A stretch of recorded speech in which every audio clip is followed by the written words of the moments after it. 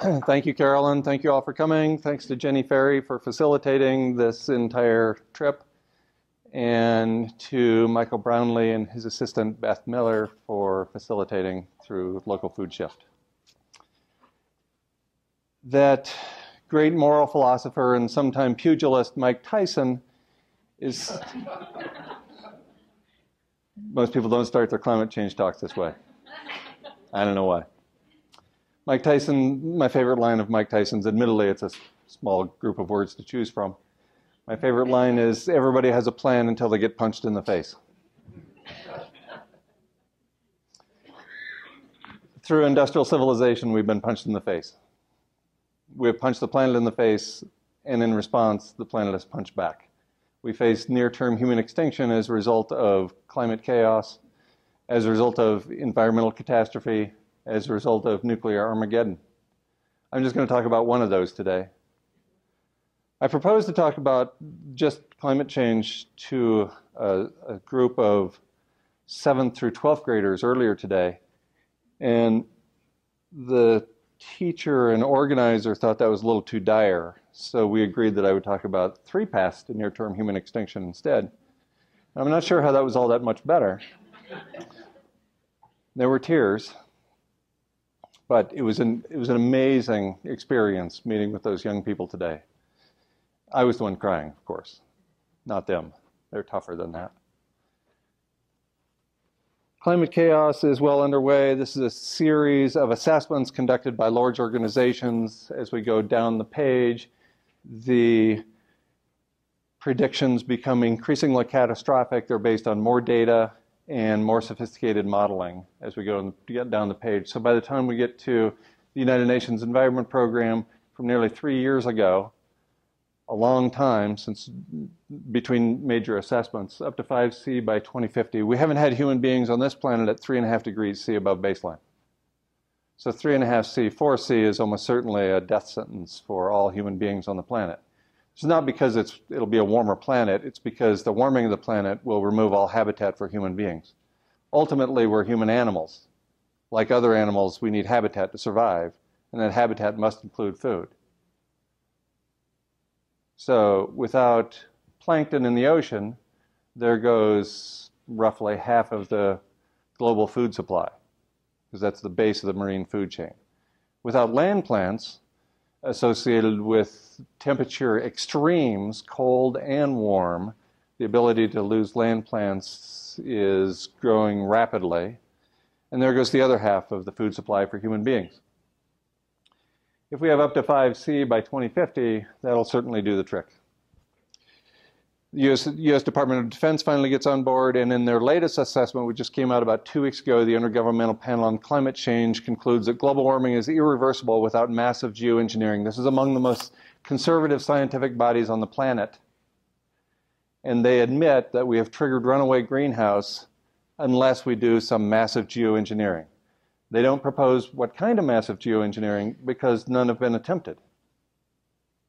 No geoengineering strategies have been attempted at the necessary scale. So this sounds relatively dire to me coming from this organization. The relatively good news is that these assessments do not include collapse. The bad news is they don't include the positive feedbacks or self-reinforcing feedback loops. When you roll a ball on flat land, the ball, because of friction, tends to stop. When you kick the ball over a hill, the ball goes faster. As it goes down the hill, it picks up speed. That's a self-reinforcing feedback loop.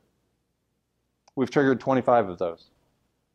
None are included in any of these assessments, including that latest assessment from a couple of weeks ago by the Intergovernmental Panel on Climate Change that recommends geoengineering. I say the good news is that they don't include collapse, and collapse is underway. However, after thinking about that for a while, many years, I finally concluded that's no good news either, because what collapse means is, well, the good news associated with collapse is that it's no food at the grocery stores, no fuel at the filling station, and no water coming out of the municipal taps. That would be the good news. The bad news is that means that the world's 400 and some nuclear power plants melt down catastrophically in a short period of time. Currently, Fukushima represents a major threat to humanity. If the spent fuel rods, which are scheduled to be moved by that wholly incompetent organization, TEPCO, Tokyo Electrical Company, Power Company, if they fail in moving those spent fuel rods next month, according to nuclear researcher Christine Consola, if one of those MOX fuel rods is exposed to the air, one of the 1,231, it will kill 2.89 billion people on the planet in a matter of weeks. So nuclear catastrophe is right there on the horizon, but that's bad news, really, really bad compared to what I'm going to talk about today. So I'm just going to talk about bad news instead of really, really bad news because, you know, I'm such an upbeat kind of guy. If we talk about those positive feedbacks, and I'll go through a list shortly, Paul Beckwith considers those in an interview he did just over a year ago and concludes we could face a 6 degrees C temperature increase within a decade. And indeed, Proceedings of the National Academy of Sciences paper from about a week ago finds a 5C rise during a span of only 13 years based largely on methane release into the atmosphere. So we're not talking about 25 feedbacks, we're talking about 1 or maybe 2 at that time. Self-reinforcing feedback loops. And as pointed out about 5 months ago in Science, climate change is on track to occur 10 times faster than any time during the last 65 million years. So things are really starting to get heated up. We're in the death spiral, and things are looking particularly bad in the near term. Planetary scientists thought for the entire existence of planetary science that Earth was right in the middle of the habitable zone. Based on the size of our sun, there in the upper left, we thought we were at the perfect distance from the sun to be in the middle of the habitable zone. And you can see that as of March of this year, with a paper that came out in the astrophysics literature, we find that, in fact, Earth is right on the inner edge of the habitable zone. It's actually within 1% of habitability. So human habitation is provided at 280 parts per million carbon dioxide and 700 parts per billion methane. But the methane level today is 2.5 times that, and the carbon dioxide levels are at 400 parts per million, plus or minus 5, for the first time in human history. For the first time, in fact, in more than 3.2 million years. So it looks like we were at the inner edge of the habitability zone. Venus, by the way, is approximately equal distance in towards the sun as Earth is from Mars. And Venus's atmosphere was stripped away. It's too hot. It looks like because of the environmental chemistry that we have changed in our atmosphere, that we have managed to push ourselves out of the habitable zone in the relatively near term. You've probably heard the classic denier report that climate has stabilized in the last 15 years. In fact, the warmest year on record remains 1998. But all of that is based on land records, based on the instrumental record from land. We know that the heat has been coming still, that the atmosphere is warm, that we've triggered a greenhouse effect that is greater than at any time during human history. Where is it all going? Well, as was discovered earlier this year, March of this year, the global average temperature, when we go beyond those surface records, land surface records, and look into the ocean, especially the deep ocean, temperature increase has accelerated in the last 15 years.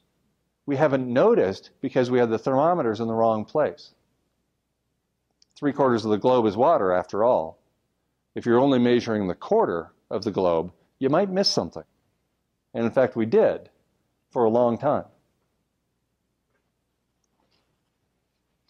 Among the 23 irreversible self-reinforcing feedback loops is this one. This is the first one that was reported in the scientific literature, reported in March 2010 in Science. Methane hydrates or clathrates are leaking out of the Arctic Ocean. These are cages surrounding methane molecules, and as the ocean warms, they rise to the surface, and the cage falls off and the methane is released into the atmosphere. Methane, in the short term, meaning less than 20 years, is 100 times more powerful than carbon dioxide as a greenhouse gas. So it's a big, big deal. Over a 100-year period, methane is only about 20 times more powerful than carbon dioxide as a greenhouse gas. So we have 400 parts per million carbon dioxide in the atmosphere, approximately. We have 1,800 parts per billion methane in the atmosphere.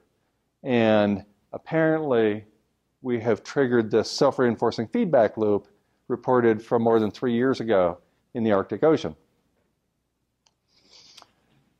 Just the methane hydrates beneath the Arctic Ocean account for somewhere between 1,000 and 10,000 gigatons equivalent of carbon. In 2010, as of March 2010, we'd released 225 gigatons by burning fossil fuels of carbon. We're burning about 30 to 35 gigatons a year, so we're up over 250 gigatons now, but still, that pales in comparison to the carbon equivalent of releasing methane from the Arctic alone.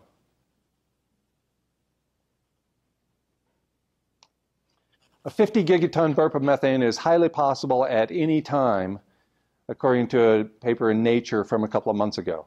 It's equivalent to more than 1,000 gigatons of carbon, more than 4 times what we've released so far. So it's perfectly plausible that we could see a 6C temperature increase within a decade. It could happen at any time.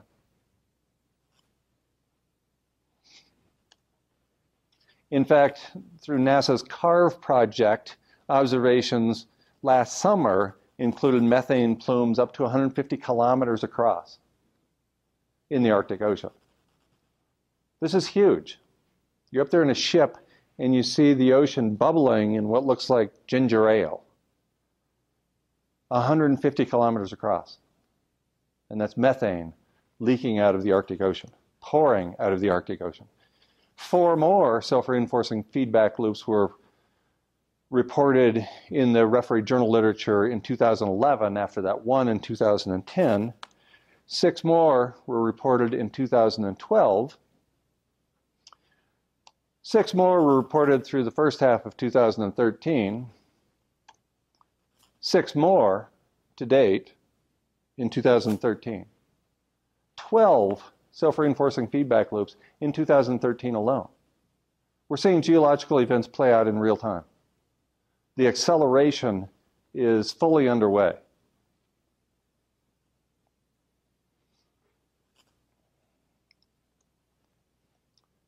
There are 2 of these feedbacks that are reversible at temporal spans relevant to the human experience. We could stop these if we had the will. We could stop drilling for oil and gas in the Arctic. Now that it's open, though, why not?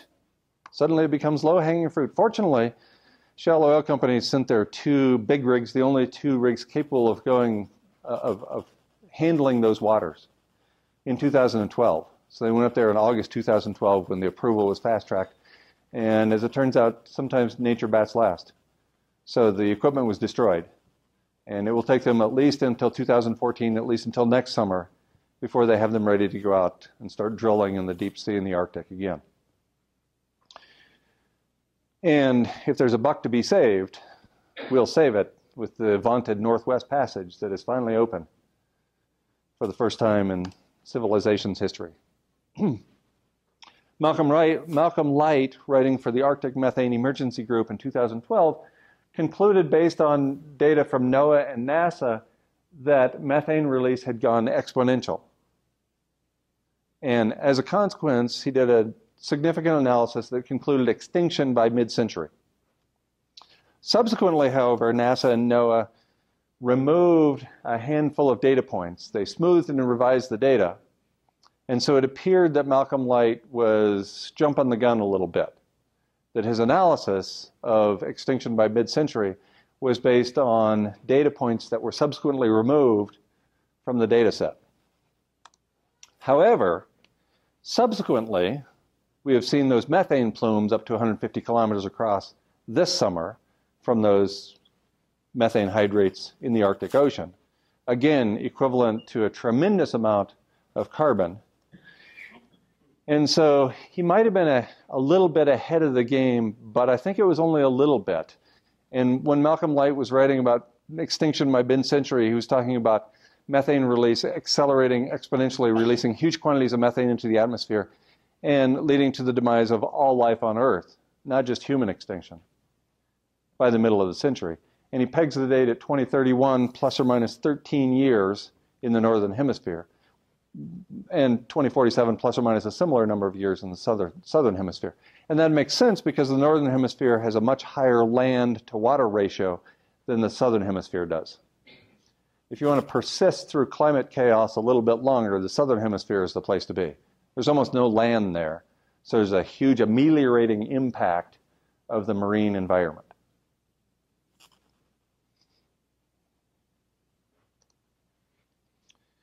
The United Nations Environment Program, their advisory group on greenhouse gases in 1990 warned us that we could expect rapid, unpredictable, and non-linear responses that could lead to extensive ecosystem damage once we hit the 1 degree mark. We're at 0.85 degrees, and these self-reinforcing feedback loops we've triggered, the 23 irreversible ones, show great evidence that the United Nations Advisory Group on Greenhouse Gases was conservative in their 1990 assessment.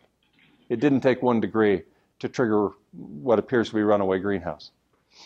In fact, John Davies, writing for the Arctic Methane Emergency Group on September 20th of this year, concluded just looking at CO2 alone, not including methane, not including any of the self-reinforcing feedback loops that I've already put up on the screen here, just including carbon dioxide in the atmosphere, John Davies concludes that by 2040 there will be habitat for relatively few humans on Earth. That's not taking into account any of the feedbacks. This assessment is taking into account one of the 25 self-reinforcing feedback loops we've triggered.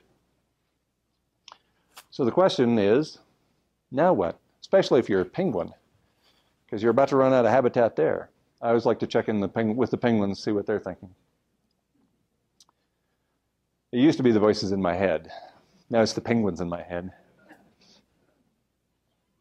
Actually, I put this slide up here so I can breathe a little bit, remind myself that it's all going to be, oh, it's not going to be okay, is it? So now what? Well, quoting another great moral philosopher, the boss, in the end which you don't surrender, well, the world just strips away. It turns out we can't have infinite growth on a finite planet with no consequences. It doesn't work that way. So it's time to let go of our expectations that humans are immortal. You know, if you look at life on Earth, for example, if you consider the age of Earth, 4.6 billion years, and we'll call that my wingspan, what part of that is life on Earth? It's the last few cells on the end of my middle finger. Let's extend that life on Earth. That's the wingspan now. How long is the human experience? That's the last few cells on the end of my finger. All species go extinct.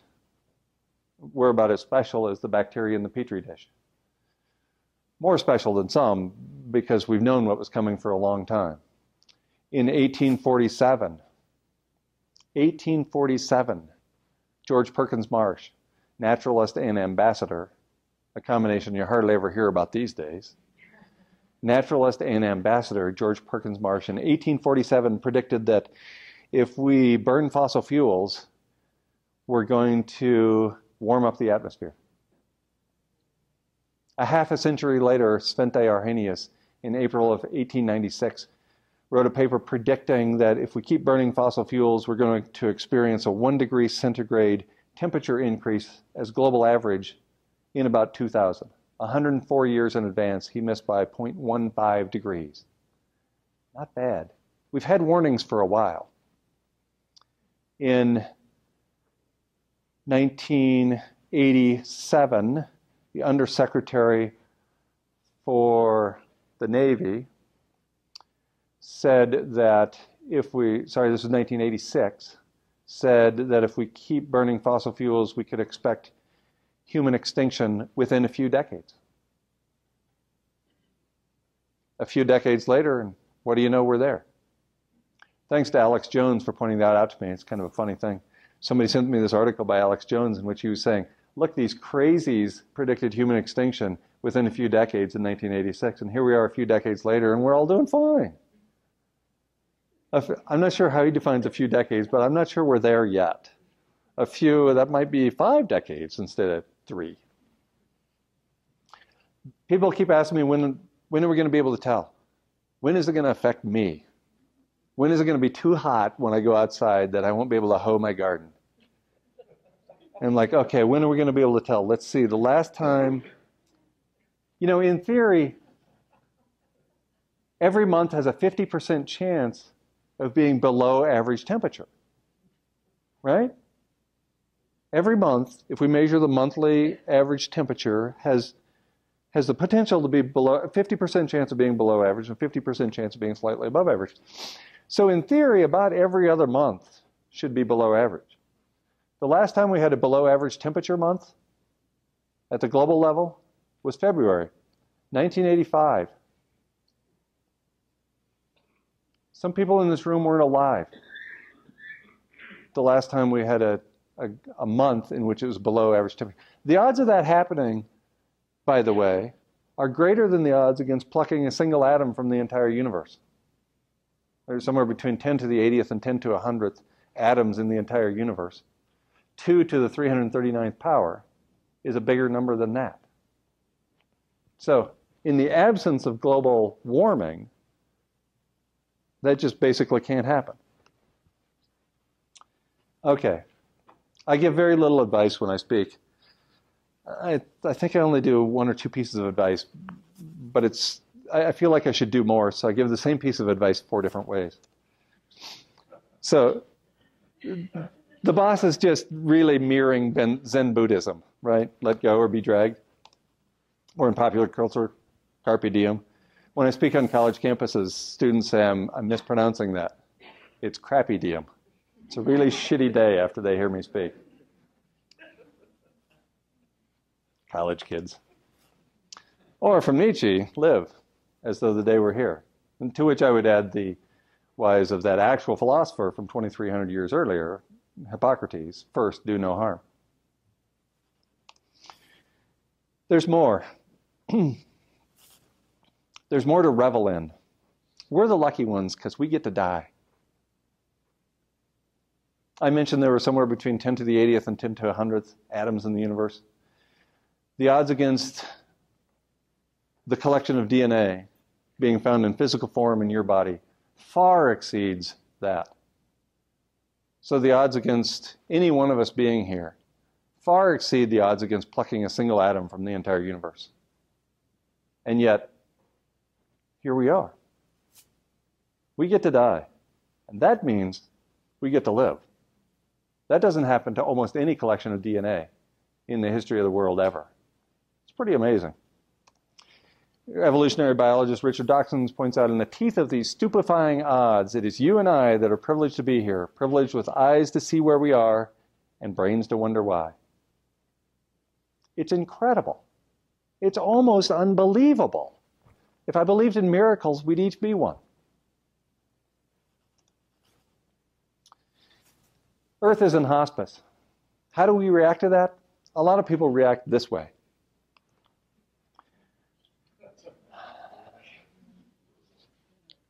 In fact, you can probably name names, right? A few come to mind for me.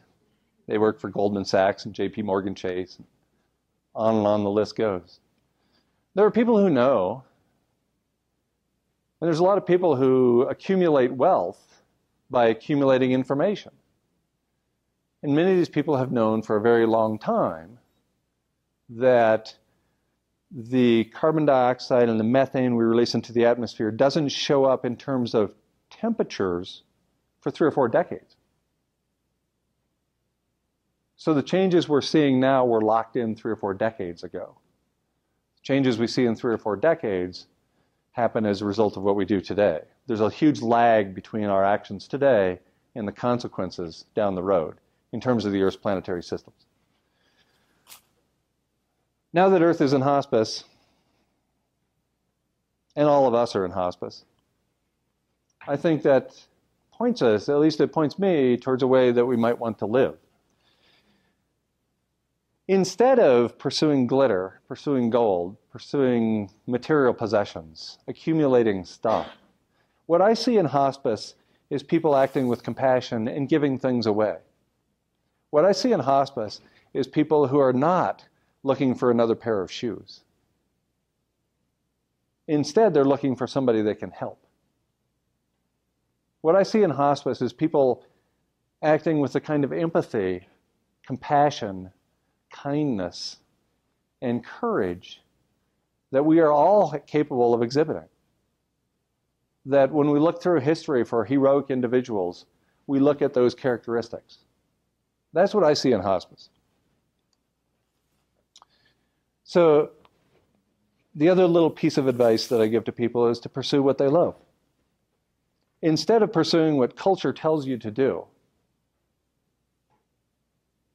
right? Go to college, get the engineering degree, go to graduate school, make money, blah, blah, blah. Instead of pursuing those things that culture is screaming at you to do, why don't you instead pursue what you love? It's interesting when I meet people for the first time, they almost always ask, what do you do? Right? That's what people do in this culture. Hi, how you doing? Nice to meet you. What do you do? By which they mean, how do you make money? Because that's what we do in this country, is to make money. So people ask me what I do, and I say, I milk goats. In fact, that hand you just shook, that one right there, that was in the birth canal of a goat not that long ago. You might want to wash your hands. I'm a homesteader and a sharecropper and a writer and a speaker and apparently a real Debbie Downer at parties. And then I say, what do you love? And if they haven't run away by that time, they're like, holy shit. What is this guy doing? He's asking these questions. Nobody likes that question. What do you love? We don't ask that question. Another thing I encourage people to do is pursue a life of excellence, whatever that means for you. Socrates pursued a life of excellence that lasted 70 full years. And all he did was ask questions. In fact, he just asked the same 6 questions over and over and over until they got tired of him asking those questions, so they killed him. We should be so lucky, right? We should be so lucky as to ask questions so persistently that it so pisses off the powers that be, they just kill us. What a way to go. He just asked 6 questions. What is courage? What is good? What is justice? What is moderation? What is piety? What is virtue? He just kept asking everybody he ran into. Sometimes Socrates would be walking, to the extent he wasn't just a figment of Plato's imagination. Apparently he'd be walking along and he'd have a thought and he'd just stand there for hours working through that thought in his mind. I heard that story and I thought, really? He's in his 60s and he can stand there that long without eating or peeing? That's impressive. There's no accounting for the stuff that's going to come out of my mouth when I get up here. I had this presentation of 89 slides.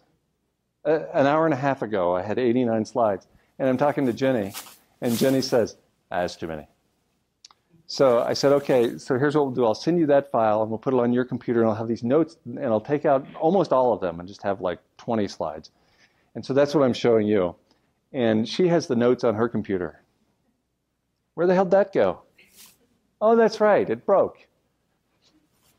So I'm just winging it here. That's why there's no accounting for what's coming out of my mouth. She thought I was a professional and I know what I was talking about. People are funny. People despair when they hear what I have to say, oddly. And so I respond with Edward Abbey's quote from 30, 40 years ago. Action is the antidote to despair. Even if, especially if, we're all doomed, let's act. If you're damned if you do and damned if you don't, then do. You've known since you were 10, maybe 12, right, that you're going to die? All of us in here have known this for quite a while. This is not some revelation. I'm not the first person to remind you, probably. But it's nice to get the reminder now and then that you're going to die. And so that maybe you should live as though the day were here. It's amazing what culture drives us to do, contrary to our humanity. So let's exhibit some humanity. Let's act. Action is the antidote to despair. Even if the action is hopeless, geez, it gives you something to do. You know, even if you live to be 100, it's nothing. Right? It's the blink of an eye. And when you're in your deathbed and you're 70 or 80 or 90 years old, you remember a few things. And not just because you're 70 or 80 or 90 years old. But because those memories are moments. The things we remember are moments. We don't remember whole days. You're not going to walk out of here and remember a third of what I said. You're going to remember moments. And some of those moments are going to stick with you for years and even decades. So let's create those moments. Those moments that we want to remember. Those moments that make us proud to be us. That make us rise above our petty selves and become what we're truly capable of becoming as human beings. Let's create those moments, no matter how few they are. If you want to know more, and why wouldn't you want to, I write at many different places. Nature by its Last is where I write most frequently and most prolifically. That's GuyMcPherson.com. I write a monthly essay for Transition Voice and have since they were created about 4 years ago. And my latest endeavor is to work with 2 other teachers and homesteaders to help people prepare for an ambiguous future at beyondreskilling.org. My latest book is just out. I haven't even seen a copy. I don't even know what it looks like. It might suck, really. It wouldn't surprise me at all. It's called Going Dark. In my first 10 books, I was really quite optimistic. I'm over that. It is, isn't it? But no, I was a completely different human being a year and a half ago. And I'm not so optimistic anymore. So the latest book, which includes a pretty comprehensive assessment of the straits we're in, is just out. I had ordered a bunch of copies to be rushed here, and they couldn't get them rushed in time. So if you go to my website, GuyMcPherson.com, you can find out more information. If you want to order, if you want to spend your pursuits, your last days, reading shit like this, knock yourself out. Really. I mean, come on. All right. I think Jenny had something she wanted to announce. Is that true? Should I do questions first? All right. Why don't we do some questions? Questions, anybody? Comments? Answers are particularly welcome at this point in time. I would love to hear some answers. You have an answer right there. Yes.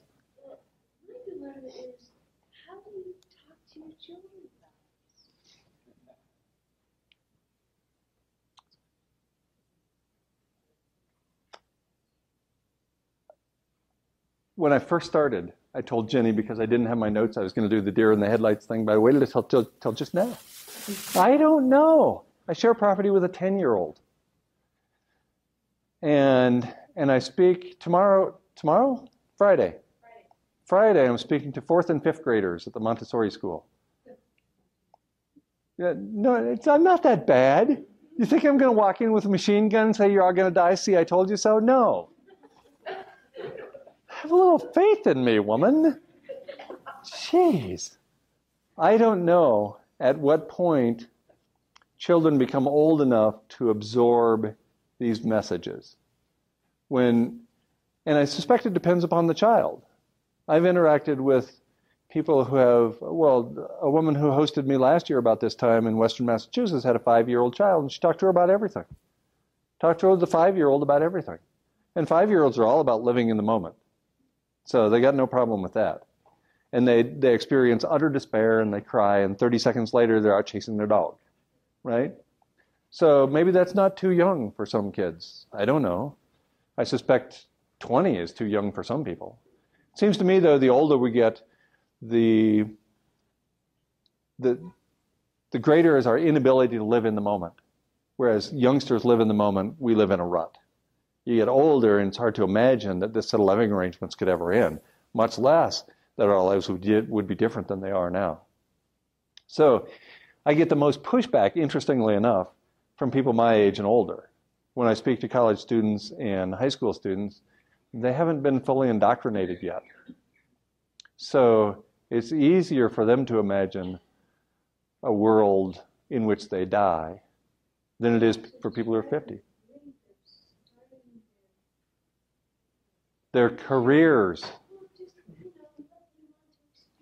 I know, I understand that. I feel like I'm right at the brink of experiences and what I want. Don't we all feel like that? And this is why I don't think women should be allowed to marry until they're postmenopausal, because they really don't know themselves yet. It solves all kinds of problems at one time. Oddly, no presidents are asking me to come on board as a policy advisor. It's wacky. No, I mean, as we get older, we actually mature and we figure out that there are things that we want and things that we don't want, and they don't. And our happiness, whatever that is, has little to do with the material possessions we've accumulated, and more to do with those moments we've experienced with other human beings, and even with non-human beings in nature. So, to answer your question, I don't have the slightest idea. I don't know when I should tell myself. I'm a mere child too, in my dreams. Somebody had a hand up over here. All the way in the back.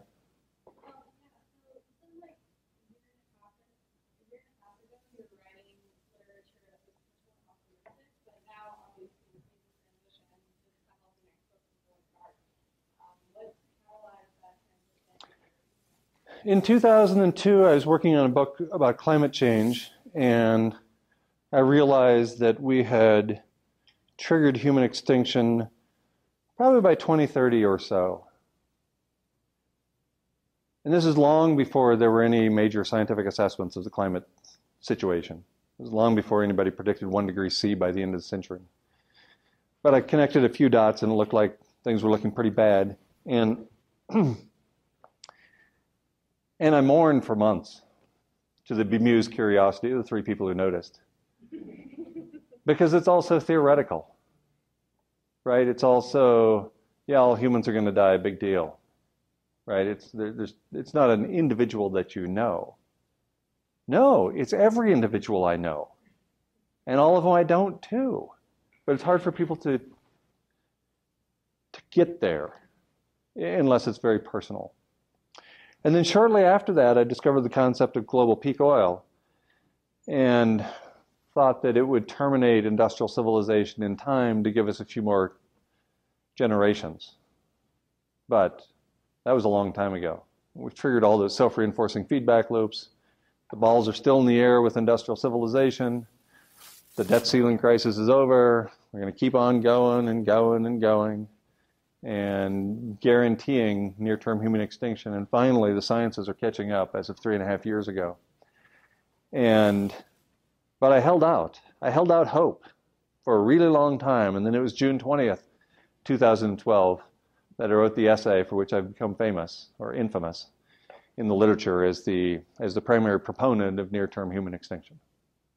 So it was a re-realization for me, because I'd been there once before, and I'd gone through the whole Kubler-Ross 5 stages of grief once before, only to come back and get to do it over again 10 years later. It wasn't any easier the second time.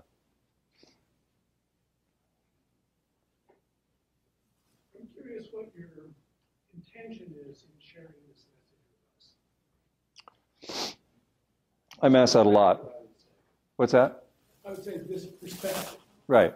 So I get asked that a lot. Usually the question goes, why? Why would you do this? Why would you present this horrible information to people who are just having a good day? And it's a legitimate question. And so I have what I think are a couple of gifts. I'm reminding you that you're mortal and that you might want to live accordingly, no matter how much time we have left. It's good to be reminded of that, because this culture steers us completely away from thinking about that. We never have the conversation. My parents are in their mid-70s. They don't even have a will, because our culture says you're never going to die. So So initially I thought that was my gift, was to remind you that you're going to die and that you might want to live in the moment and that whole thing. And then it occurs to me that perhaps the greater gift is how we act when we're given a certain amount of time to die. So when a medical doctor knows that somebody has cancer and they have weeks or months to live in their professional opinion, it's malpractice if they don't tell that, if they don't reveal that. That's malpractice.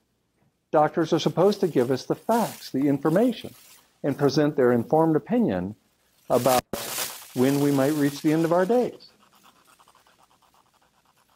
And so I'm doing that. I think Bill McKibben and James Hansen and a whole bunch of other climate scientists are malpractice. They're guilty of malpractice because they know what I know. Almost every politician in the country knows what I know. All the leaders of the big banks know what I know. And they're lying to us.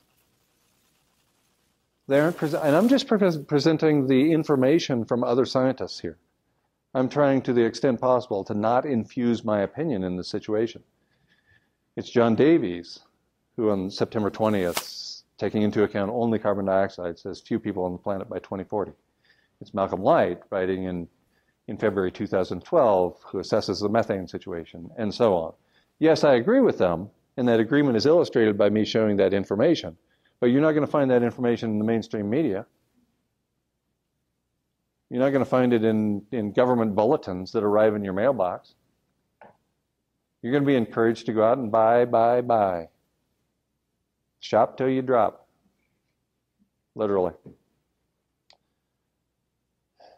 I know that's a very unsatisfying response because I get the question repeatedly and apparently I haven't come up with an adequate response yet. But that's where I am at this point. Mark, and then over here. All right. In the yellow sheet. Yeah. I spend every summer about 1,500 feet in the Rockies, and that would probably make it about 16, 17 degrees Celsius colder than here.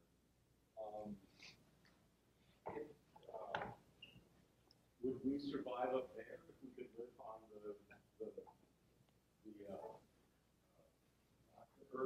and rabbits and stuff? Or If the herbs and the rabbits were there, but they won't be. At 4C above baseline, they won't be there. Because presumably other things that are living where well, I think that's an unsafe assumption. Plants can't move, they're sessile.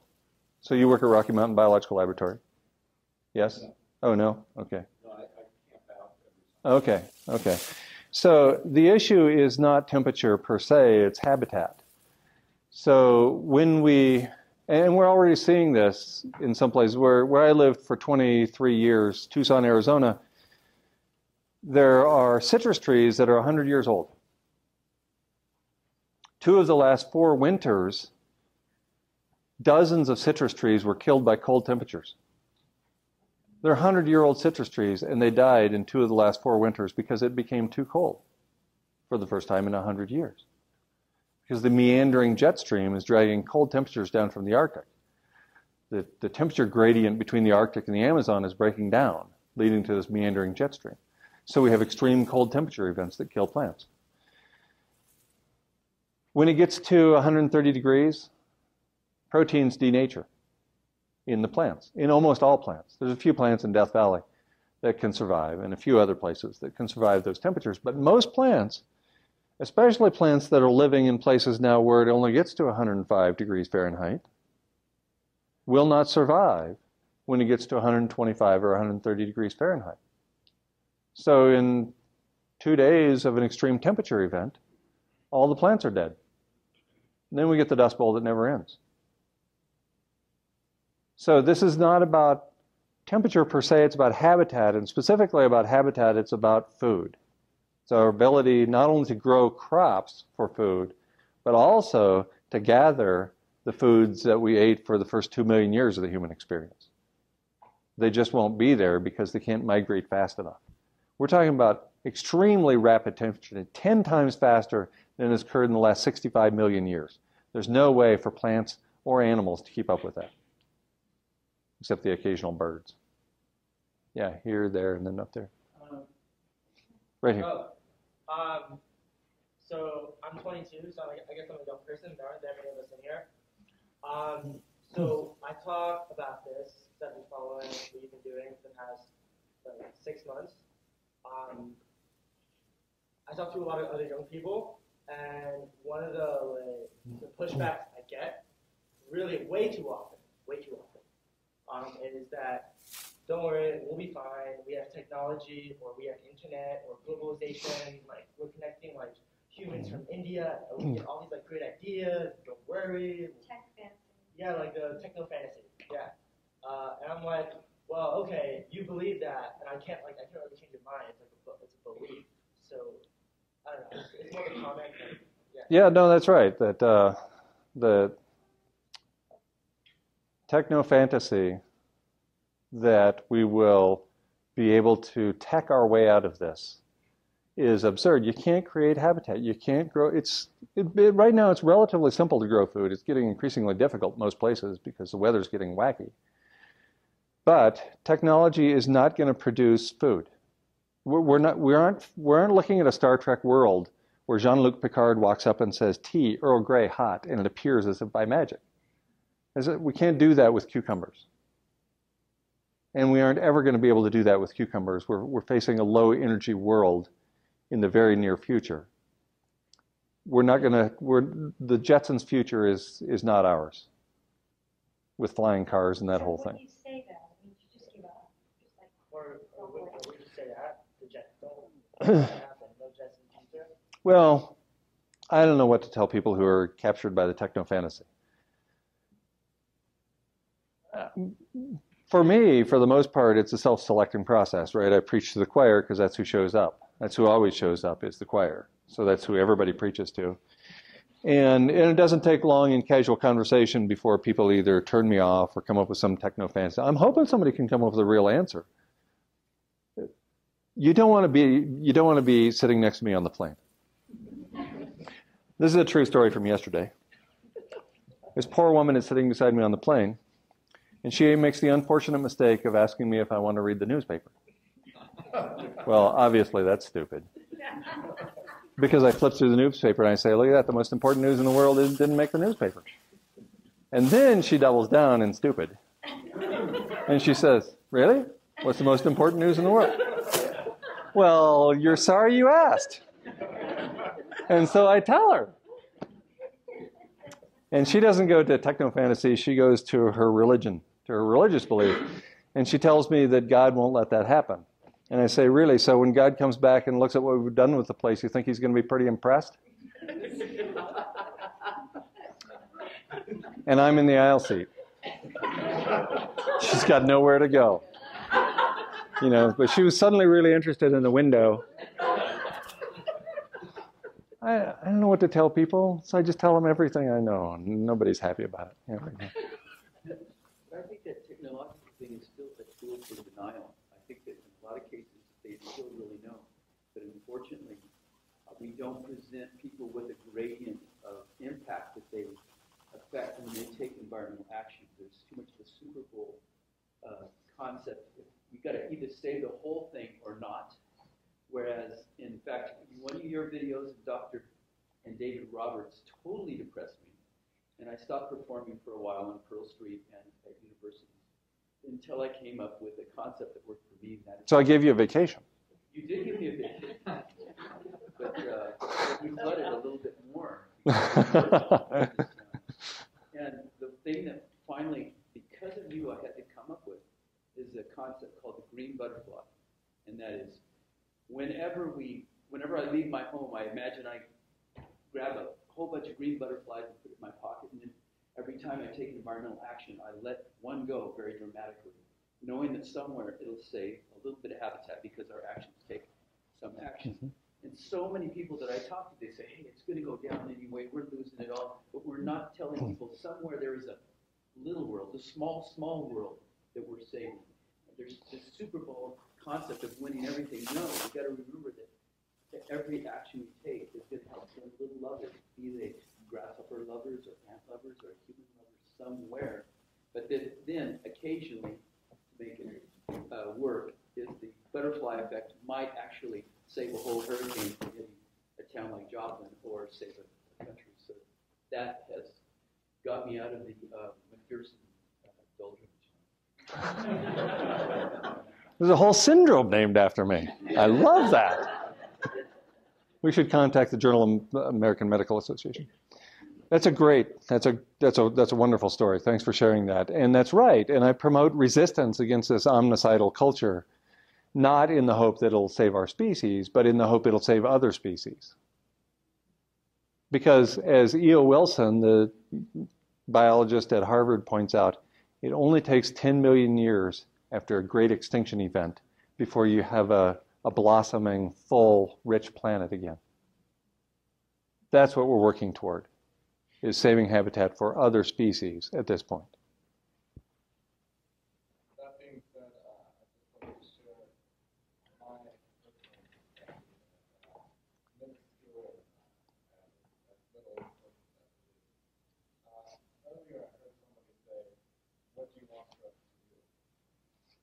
I like to put emphasis on the fact that these problems aren't just negatively impacting the future, they're negatively impacting us now. So we can act in ways to make our life as it is now more pleasant by cleaning our environment and making sure the things that the air that we breathe aren't causing damage to us, or at least minimizing the damage that causes. I think that is something worth striving for, and that's a reason why we should still act now, despite whatever the long-term outcome of that is. I believe that it's important to say. I couldn't agree more. What do we have? What have we always had? What we have is we can live. We can live now. We can live here now. That's what we've always had. And so what you're suggesting is to act now towards a better future, even if that future is only the day after tomorrow. There are 1,000 children a day die early deaths as a result of climate change. No, they're not in this country. They're in sub-Saharan Africa. So you never heard about it in the news. We can make things better for tomorrow, for those 1,000 children a day who would die tomorrow if we do some things differently today. So yes, it's all about the moment and the moments we have and the moments we remember and the moments we live. So let's live here, now, with the other human beings and organisms that we're sharing this wonderful planet with. Yeah. Okay, I can't help but wonder, is your presentation over? Because you give statistical information as to showing that the climate crisis and environmental crisis is happening. However, you fail to mention one of the most important parts, which is why. Why is it happening? It's not just happening out of the blue sky. So, and you fail to mention why and what would be how could we stop it? And that one in itself would be an argument against, and say, technological fantasies or religion, and that's capitalism. Capitalism is causing this. However, you fail to mention that. You give statistical information, but so what? Why is this happening? I would go deeper to the root than that. It's not merely capitalism. It's socialism, too. It's every ism you want. It's civilization. It's civilization. The first civilizations arose a few thousand years ago, 7 of them simultaneously on different continents. And at that moment, civilization became a cul-de-sac. It became a death trap. It became a patriarchal set of living arrangements that drove us into human population overshoot. And civilization was a cul-de-sac, but it wasn't a one-way street. In fact, there are at least 3 cultures, the Mimbres, the Olmec, and the Chaco, that when civilization failed, and here I'll use the example of the Mimbres near where I live. The Mimbres gained access to a cheap energy source known as maize or corn nearly 1,000 years ago after having lived in the area for about 10,000 years. And within 20 years, they were so deep in human population overshoot, and then they had a drought, and they ate the seed corn. 20 years after they began civilization by growing grains, they collapsed catastrophically, and a few survivors walked away. And the survivors that came back didn't do corn ever again. They didn't do civilization. They didn't store grains to get them through the hard times. Civilization is not a one-way street. The Olmec did the same thing. The Mimbres, the Chaco, all these cultures collapsed, and when they returned from that, they went back to hunting and gathering, not to civilization. Industrial civilization is a one-way street. Industrial civilization, we can't go back anymore since 1939, since we invented nuclear Armageddon. There's no going back. If we cease this set of living arrangements at this point, the world's 400 and some nuclear power plants melt down catastrophically, and we're all dead in a month. So we can't terminate industrial civilization until we shut down the nuclear power plants. It takes at least 20 years to decommission a nuclear power plant. There was a panel in New York City last weekend, which included the recent ex-head of the Nuclear Regulatory Commission in this country, and they concluded that it would take at least 60 years to decommission Indian Point, the nuclear power plant right outside of New York City. At least 60 years. So we can't see civilization that is making us fat, making us sick, and killing us, because if we do, we're all dead in a short period of time. Consider, for example, Fukushima Daiichi. At Fukushima Daiichi, they're going to try to move the 1,223 spent fuel rods from the pools 5 stories above ground in a pool of water. They're going to try to move those next month. TEPCO, the unbelievably incompetent organization, TEPCO, is going to try to move those. And they're all broken. And they don't have a decent tool to move them with. According to Christine Consola, nuclear researcher and activist, if one of the MOX fuel rods is exposed to the air, it will kill 2.89 billion people in a matter of a week or so. You breathe in 5 to 10 micrograms of plutonium from the atmosphere, you're dead in a week. So we can't reverse industrial civilization at this point. It took me a long time to figure that out. So we have to maintain industrial civilization, which is killing us through climate change. So getting at the root, it's all about civilization, and it's a trap.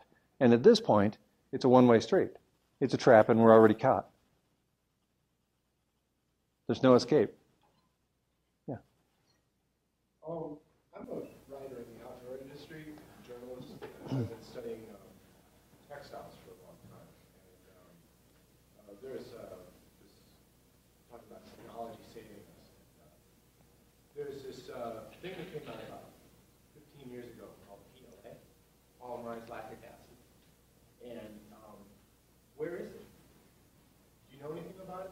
No, I just heard about it for the first time. Okay. Well, Patagonia knew about it, and they shot it down because they liked the oil. And they went with that instead. But we've had the ability to do textiles, synthetic, scalable textiles out of crops. Right? The problem being possibly a solution. That we start pulling this carbon out of that atmosphere and making stuff out of it. And that's not a conversation that goes anywhere. And it's really interesting to me.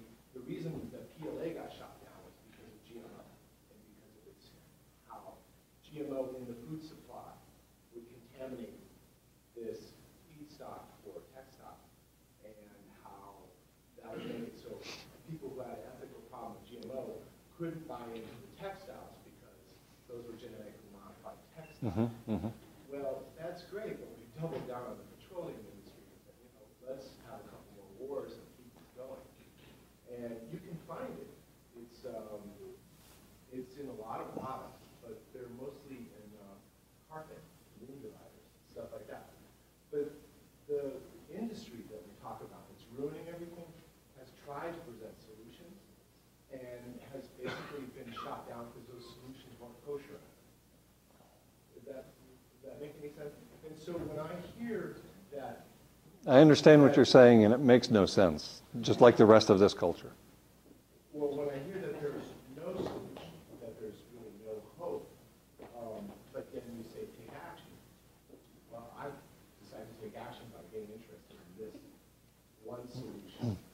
what's Mhm. the problem in this big, mix?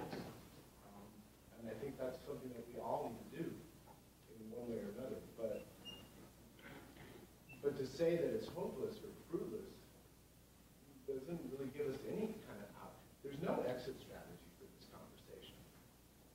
And Well, that's kind of disturbing to me. Yes, that's right. Hope, as Nietzsche pointed out, is the worst of evils, for it extends the torments of man. And were he not such a misogynist, I'm sure he would have included women in there too. Each one has no agency. Let's take agency instead. Let's not hope that somebody will make it better. Let's act instead. I'm not suggesting that we can prevent human extinction, but we never could, because organisms go extinct, including ours. I'm not even suggesting we can prevent near-term extinction of humans in the near term, in a matter of a few decades, or maybe even one. I'm still suggesting that we take action. Action is the antidote to despair, after all. Will it work? There's no guarantees. The only thing that is guaranteed to fail is if we don't act.